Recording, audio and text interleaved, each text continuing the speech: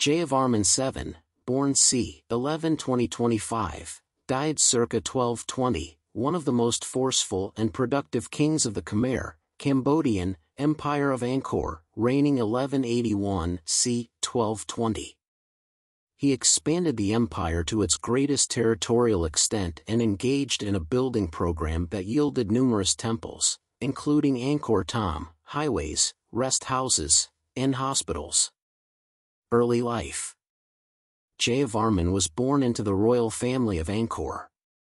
He married a very religious and strong-minded princess named Jayarajadevi, who exerted an important influence on him, both before he gained the throne and during the early years of his reign. Following her death, he married her older sister, a very pious and learned woman whom he had previously installed as the head professor in an important Buddhist monastery. Though practically nothing is known of Jayavarman's childhood and youth, it is clear that during his late 30s and early 40s he settled in the neighbouring kingdom of Champa, in what is now the central region of Vietnam. At the time of the death of his father, King Dharanindravarman II, ruled 1150–60, Jayavarman was engaged in a military campaign in Champa, and, after the accession of his brother, or possibly his cousin, Yasovarman II, ruled 1160–66, he chose to remain there, returning to Cambodia only when he received word that a palace rebellion was in progress. Although Jayavarman arrived at Angkor too late to prevent the murder of Yasovarman and the accession of the rebel Tribhuvanadityavarman, ruled 1166–77, he decided to remain in his homeland and to await an opportunity to assert his own claim to the throne. Some 12 years later, when Jayavarman was in his late 50s, that opportunity came as a result of a Cham invasion, which brought about the demise of Tribhuvanadityavarman, the sacking of Angkor, and its subjection to foreign rule. In this situation, Jayavarman organized a struggle for independence and in less than 5 years' time succeeded in driving out the invaders and establishing his hegemony over all his Cambodian rivals. Finally, in 1181, at the age of 61, he was crowned king of a reconstituted Khmer Empire and began a brilliant reign of more than 30 years, during which he brought the empire to its zenith, both in terms of territorial expansion and of royal architecture and construction. Jayavarman's building program. During his reign, Jayavarman continued his military activities, bringing Champa, southern Laos, and portions of the Malay Peninsula and Burma under his control. But increasingly he devoted his energies and organizational capacities to the kind of religious and religio-political construction projects that had been carried on by his royal predecessors.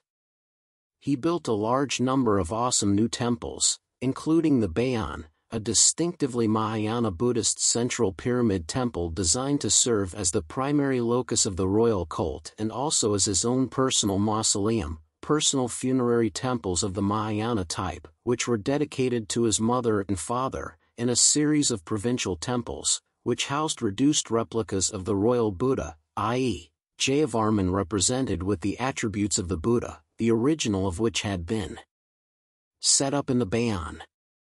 He rebuilt the city of Angkor, now known as Angkor Thom, and rebuilt and extended the system of highways, which radiated outward from the Bayon and the royal palace and reached far into the provinces. In addition, he constructed more than 100 rest houses along these roads and built more than 100 hospitals, which he dispersed throughout his kingdom and placed under the protection of Bhayajayaguru Varyaprabha, the great Buddha of healing. Jayavarman seems to have been obsessed with the need for rapid and extensive construction. For example, the less than careful workmanship evident in the temples attributed to Jayavarman's reign vividly points to the great haste with which they were built. Some scholars have suggested that the almost frantic sense of urgency associated with Jayavarman's works derived from the fact that, having begun his reign at a relatively advanced age, he felt that his time was short and had to be utilized to the fullest. Others have suggested that Jayavarman's concern to carry through such a vast program of largely Buddhist-oriented construction was greatly encouraged by Jayarajadevi and her sister, both of whom dedicated a tremendous amount of energy toward gaining support for Buddhism and specifically for building Buddhist temples. And finally, if scholars are correct in their surmise that Jayavarman suffered from the dread disease of leprosy, his concern to mitigate his sin and suffering through the accumulation of great merit may have given a still further impetus to his piety and zealousness. Whatever his true motivations, Jayavarman succeeded during his lifetime in creating a legacy that few monarchs in history, Khmer or otherwise, have been able to equal. He was more than 90 years old when he died. Modern reputation. Despite the importance of Jayavarman VII in the history of the Angkor Kingdom, no memory of him was preserved in the later Cambodian chronicles.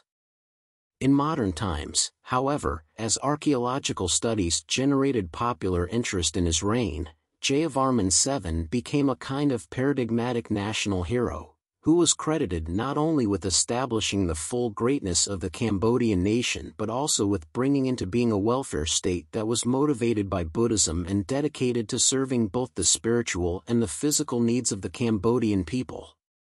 Scholars, however, have sought to maintain a more balanced view of Jayavarman, recognizing the obvious immensity of his accomplishments but also taking account of the fact that the overweening demands that he placed on the material and human resources of his kingdom may have been a major factor in its subsequent loss of creativity and its eventual demise.